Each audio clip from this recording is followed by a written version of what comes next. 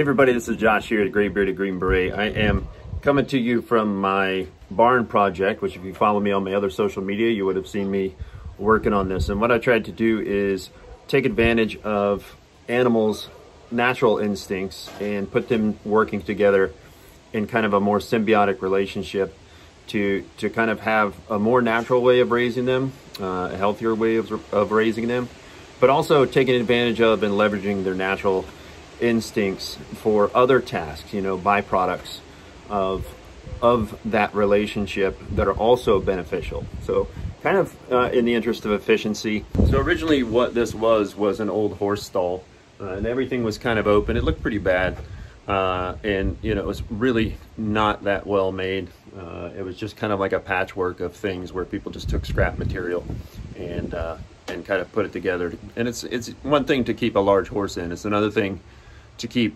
small animals like chickens and rabbits in, and more importantly, keep predators out, because everything loves chicken and rabbits, you know, they definitely do. So you got to be kind of aware of that when I was putting this together. So it, you know, it's kind of the old horse door, and what I did was, you know, I used this chicken wire, and then I was really careful to tack around the edges of the chicken wire, and then on top of that I put some trim boards that are screwed into that. So it's not just tacked up there. They can't just rip out, you know, a staple or anything like that. It's really secure wire mesh, that chicken wire is. So and I did that everywhere, and I looked for everywhere there was a gap in the wood, like here, and I actually put wood on the back side of that, which I'll show you once we open it up. So let's take a look inside. It's got some secure latches, top and bottom. I'm going to invade their space, and what I want to do is eventually make this like a double door, because I have to duck under here every time. But really, you know, this was kind of to get them something to get into quickly. All right, so let's take a look at inside. We got a chair in there, which doesn't need to be there. Again, like the windows, so that I have good ventilation. I've got the windows open, chicken wired, and as predator proof as possible, so that keeps it nice and ventilated. They need that fresh air, you know, to be raised in a more natural way, not closed up, you know, in a barn with no windows and no airflow. They need that airflow. Here's some of the rabbits. That one's Posy, named by my daughter, of course. And then the lighter colored one over here, this is Rosie. This particular rabbit breed is called our Argent Bruins. So they're a very large rabbit. Now, they're not the best for the, you know, meat to bone ratio, but for our purposes, they're just fine. It's a nice, big, friendly rabbit. And these guys are young still. Go back in there, Posy. I gotta close the door. Thank you. Very cooperative. I'm gonna take a look at old Cheesy Poof. Cheesy Poof's a big old boy. The girls enjoy playing with him, but yeah, very gentle, very friendly rabbits. So really happy with these guys. Argent Bruins. Well, I've got them suspended kind of from the ceiling with nothing underneath, all right? So what happens is, you know, as they're eating their hay and their pellets and they're, you know, defecating, urinating, when all of their waste, guys, come on, try to make a video. All their stuff drops down and it goes here to the ground, and it gets mixed in with what I call the carbon diaper.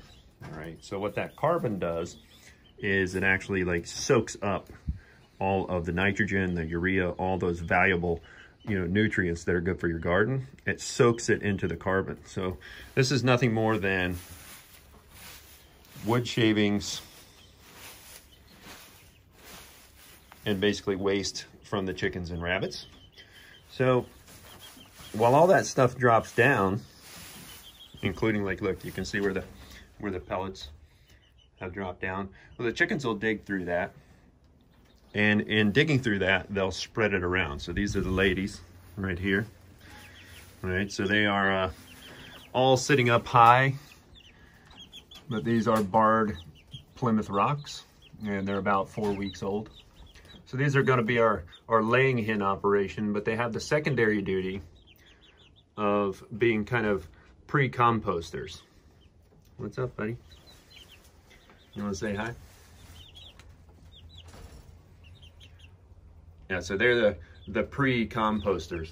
So what they do is inside in here on the floor of the pen, in this carbon diaper, if you will, everything that drops down from the rabbits, they kind of mix in and spread. And then once a year, or, you know, if it looks like they're not keeping up with it, I can come in here with a pitchfork and I can turn that over, you know, to keep that compost turning.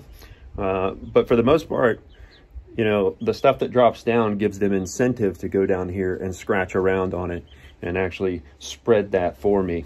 And that's kind of a pre-composting thing, because the rabbit droppings that they drop, there's Rosie and Posey, camera hogs, man. So the actual rabbit droppings, I can put that directly on the garden without composting it, all right? But the chickens, however, are different. They have to be composted if you're going to use it on the garden. But them working together in this way, that allows me to basically build a carbon diaper to soak up and trap all that nitrogen and urea that they're all secreting, and then use it later. Whenever it gets to the point, if I can smell anything like the nitrogen or the urea, if I can smell the waste, then I need to add more carbon to capture that, because if I can smell it, that means it's kind of dissipating. Valuable nitrogen is dissipating and it's wasted.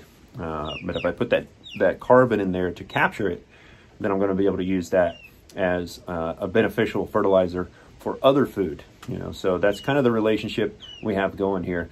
So that's kind of the inside, as well protected as I can get it, you know, from the predators, and to protect these little guys, because this is, you know, some of our food production system, and they're a very important part of our food production system. A couple other things they have in here. This is just the tub that they were originally raised in that's got some fresh dirt in it.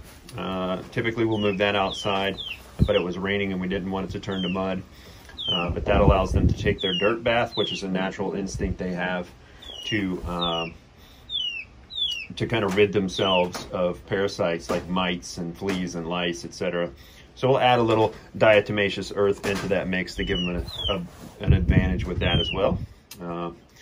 But, you know, that is their dirt bath, and instinctually they'll do that if you provide them with the dirt. And then of course we have some galvanized trash cans that just have the feed in there, and that protects, you know, the galvanized trash cans, you know, protect the food from rodents, because the rodents, the mice and squirrels and chipmunks and such, will get in there and wreak havoc on your food supply.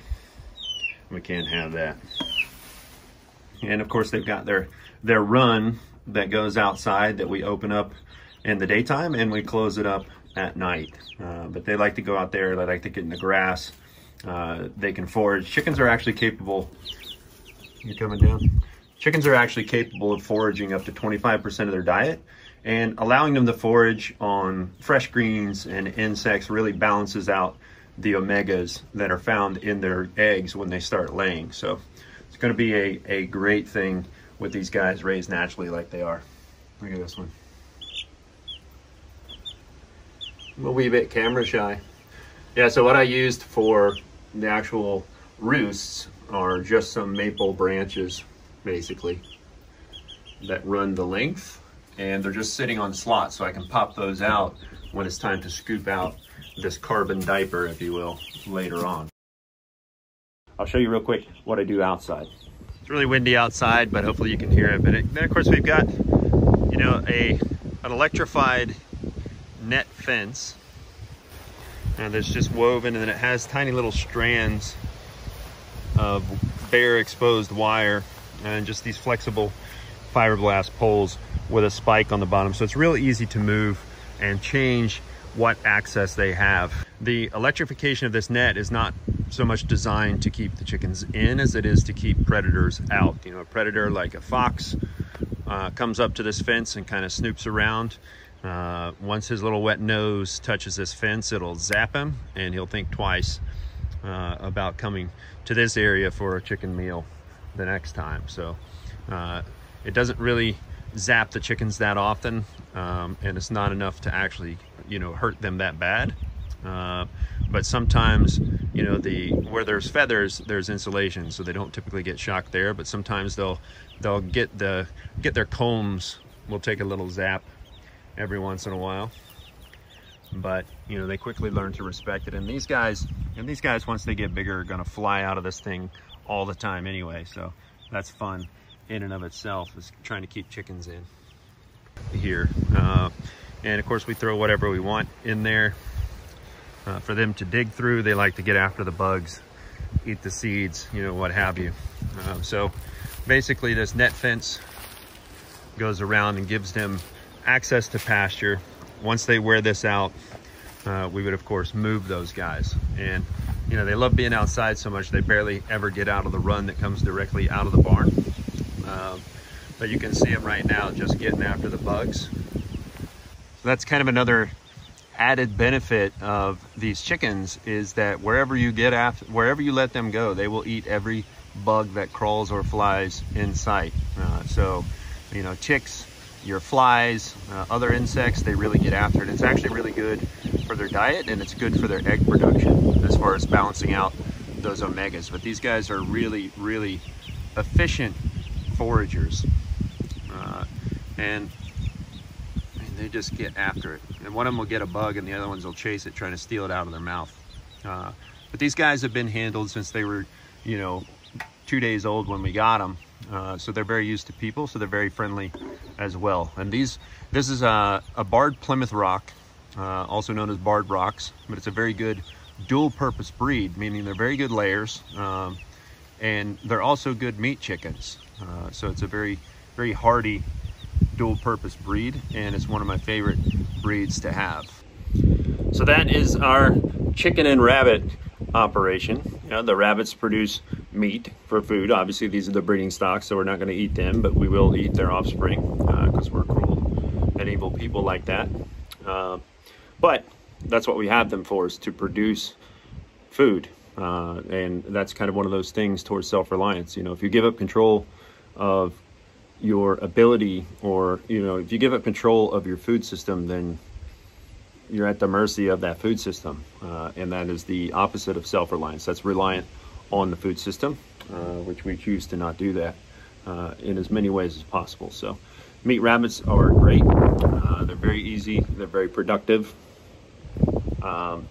Yeah, so looking forward to getting some good meat off of these guys. Not these guys, but their offspring. And then of course they drop everything that they drop down, all of their waste becomes value to the chickens, who then, you know, in going for that waste, actually spread that stuff and kind of pre-compost what we've got going on here in this big carbon diaper. Byproducts of that, of course, is obviously the compost is a byproduct of the system. Obviously the meat from the rabbits, the eggs from the chickens. When the chickens are older and can no longer lay eggs, they're a good dual-purpose breed. They'll make a good stew hen. Maybe probably not these, because the daughters are already attached to them. But, you know, by design, that's how it should be. But yeah, so meat from the rabbits, eggs and or meat from the chickens, valuable compost for the garden, insect control. There's a lot of great benefits to this system. So I appreciate you guys taking the time to watch, and really enjoyed sharing this project with you. It took me several days to retrofit this. What's up, buddy?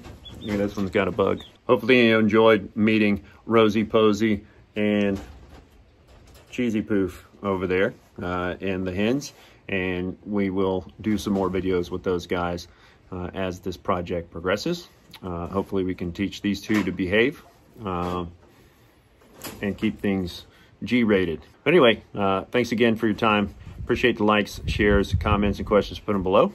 And make sure you join me on my Twitch live stream every Wednesday at 8, which is GB2 Unfiltered, where I can actually talk about things that this platform doesn't keep me from talking about. But anyway, I don't know if I'm supposed to talk about Twitch on here. They may ban me from YouTube for talking about Twitch. I don't know. Anyway, hope to either see you in the woods or see you in your barn.